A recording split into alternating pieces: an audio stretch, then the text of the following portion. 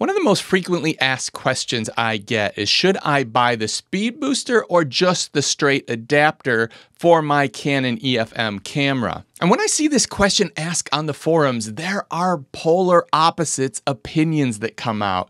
And you have one group of people that say, don't buy the speed booster because it ruins your quality. You're adding an extra piece of glass that wasn't designed to be there. Why would you do that and ruin the quality of the photos? You see another group of people that almost exclusively want to use the speed booster every chance they get, and they think it creates this really sort of magic kind of image that they just don't see in any of the other lenses that they have. And to be honest, previously I was kind of the camp that I thought, why would you add that extra piece of glass that isn't supposed to be there? But since that time, I've actually bought a speed booster myself, and I actually now understand that there are situations where I would want to use the speed booster and other situations where I wouldn't want to use the speed booster. And I will put my best price links in the description down below that will take you through to the adapters that I recommend and a number of the top suppliers. So you can just go through and pick who's got the best price on either of these at any given time. And essentially both of these, the speed booster and the straight adapter, are trying to accomplish kind of the same thing.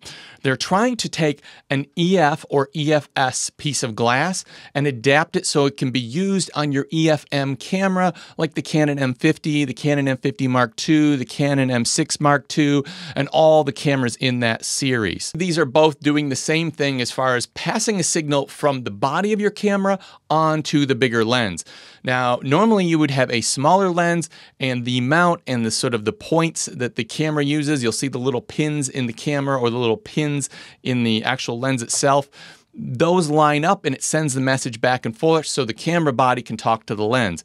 Because this is a bigger lens, it needs an adapter so that the pins line up.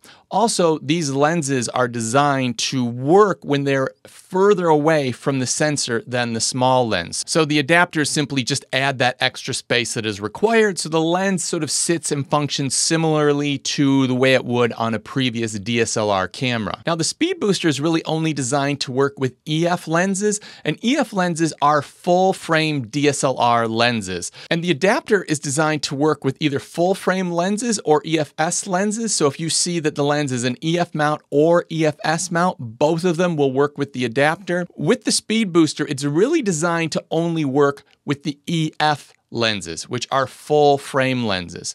Now, mind you, there are a number of EFS lenses, ones that are made for smaller sensor cameras. There are a number of those lenses that actually do work with the speed booster, but you sort of can't guarantee it, and you'd want to do your own research. If you had an EFS lens that you wanted to use with the speed booster, you'd want to make sure there was somebody out there that could confirm for you that that actually does work with that lens. And the biggest difference between the adapter and the speed booster is the fact that the speed booster adds an extra lens to the equation.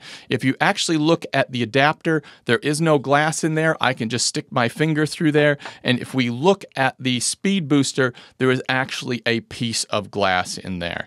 Both of these, as I said, do the same thing as far as just turning this mount into something that can go on your camera, but this one has the extra piece of glass.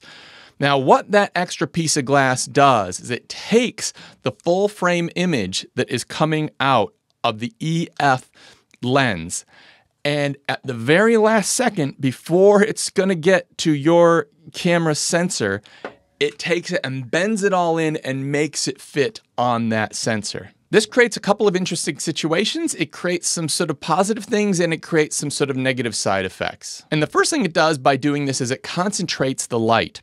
So basically what happens is there's a certain amount of light in the environment and there's a certain amount of light that is going to go through this lens and hit your sensor. And if you think about it like the trick where you could take a magnifying glass and concentrate the light to burn an insect or start a fire or something like that. This is having a similar effect. It is taking that sort of larger image circle of light that is designed to go on a full frame sensor camera, and it is concentrating it. And by concentrating it, it's actually making it brighter. And what this does is this actually makes this same lens using the speed booster is going to perform better in low light conditions than just using the adapter, because it's going to collect the available light, concentrate it, and to your sensor, that image is going going to look brighter. That means that you are not going to have to turn your ISO up as high, which is a measure of how hard your camera is having to work to capture and see the image. It means you're going to get a cleaner and less grainy image. The other thing that this does is it actually creates a situation where you are going to get a more blurry background using the same lens than you would just using the adapter. So if you are using the very popular Canon 50mm f1.8 and you are going through an adapter, you'll be shooting at the equivalent of f1.8 and you will get a certain amount of background blur. If you connect that to the speed booster, the way it works is you are going to get an effective f-stop of f1.2, and those numbers represent how wide the actual opening in the back of the lens opens, and the wider that opens, the more blurry it gets. Now, the lens isn't actually opening any wider in this situation. We're still dealing with this little lens in the speed booster in the concentration of light type concept. But what it does is it makes it seem like you've got an f-stop of f1.2, making it to the camera, it seems like that has made a larger opening, and the larger the opening, the more blurry the background is. And so when using this lens between these two, you are getting quite a noticeable, more blurry background by using the speed booster. Now, the other side effect, which can potentially be considered desirable or undesirable, depending on your point of view. It is taking a piece of glass that Canon or Sigma or whoever the lens maker is has designed, and they spend a lot of time getting these optics right. And there's often a number of lenses in there. It can be 8 lenses, can be 13 lenses, all different pieces of glass trying to bend that image and get it to perfectly land on the sensor. And then you put in this, which I think is maybe 1 or 2 pieces of glass, I'm not exactly sure, and at the last minute you're bending that image and trying to get it to stick onto that small sensor. In doing this, you are losing some detail, you are losing some clarity, you are losing some sharpness, and you are losing some contrast. Now, this, to me, doesn't actually necessarily capture a bad image. It captures a different image, which seems to have a more sort of creamy and smeary sort of background blur, much like a vintage lens would be. And the loss of detail in the picture can actually be quite attractive for portraits and certain types of photography or video where you're actually trying to get almost a vintage lens or sort of dreamlike look. So this does create a completely different sort of feel and vibe to your photo and video. And so the people that say it degrades the image quality are right. It does. But it does it in a way that I actually see as quite artistic and in some situations just flat out desirable. And the people out there that just love the speed booster and swear by the speed booster and, wouldn't have it any other way, it's because they love those quality of images that are coming out of the camera when they're using the speed booster. The other thing the speed booster does is since it's getting that full frame image circle and it's taking and squeezing it down and it's sort of fitting it onto your smaller sensor, you're actually getting a wider field of view.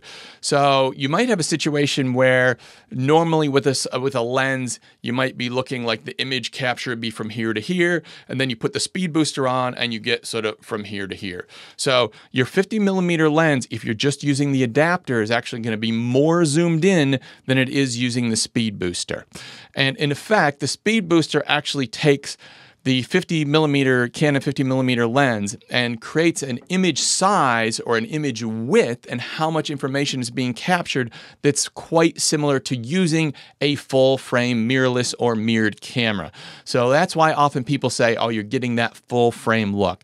You're not necessarily specifically getting a full frame look, but you are definitely getting all the information that the full frame camera is. You're essentially getting that same information and it's all fitting onto your smaller sensor. So you're getting a wider field of view. Now with the adapter, since there's no glass in there, it doesn't affect the image quality. So the image quality that this Canon 50mm lens was designed to capture, it's going to look exactly like that.